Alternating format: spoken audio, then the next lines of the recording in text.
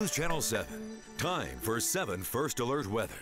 Let's talk temperatures across the nation right now before we hone in on the Gem State. Phoenix finally getting just a little bit of a break from the scorching heat that has been baking that city for the last month. This is the first time at 107 that it looks like Phoenix is not going to touch 110 degrees for the first time in the month of July. Each and every afternoon they've been at least 110 or hotter. It doesn't look like they'll get there today or tomorrow, but then the heat will start scorching everyone again in southern Arizona. So kind of puts our 91 degree high so far in Boise in just a little bit of perspective. We've had cloud cover lingering for much of the day over the Boise area, so that has kept a lid on the heat potential for this afternoon. We were at 99 yesterday, so it likely feels a little bit better out there. It's more sunny in Twin Falls, still 91 degrees there, 81 in McCall, just gorgeous on Payette Lake right now, and Sun Valley has now hit 90 degrees with some clouds popping up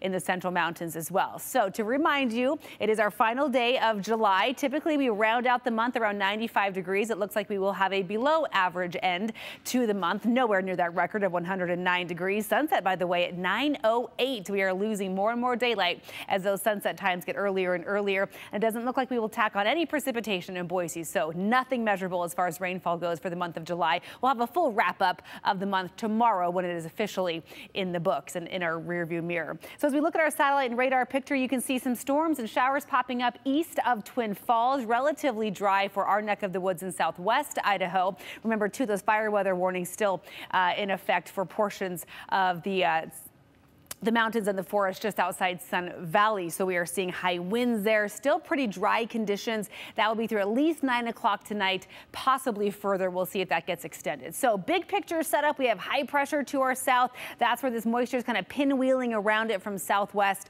to northeast. And we'll continue to see that moisture streaming in even as this area of lower pressure starts skirting by to the north over the next couple of days. Could trigger some more thunderstorms a little further west. So Twin Falls by tomorrow afternoon could have some stray storms, and it looks more likely as the week progresses that the central mountains and then possibly by Thursday even the Treasure Valley could see some storm activity popping into the picture, and temperatures will take a bit of a dip as well. In fact, by the end of the work week we might see highs in portions of the Treasure Valley only in the upper 80s, territory we've not been in quite some time, and since early July. 4th of July was our last day when we had high temperatures in the 80s here in Boise. So looking ahead to tomorrow, our first day of August, we'll start off in the low 90s in the Magic Valley. In the mountains, we'll see that mix of sun and clouds with mid 80s, and again a chance of some stray storms late tomorrow in the Magic Valley. Storm chances hold off in the Treasure Valley until at least midweek. We'll be hot in Boise tomorrow, likely another triple-digit day before those temperatures start to cool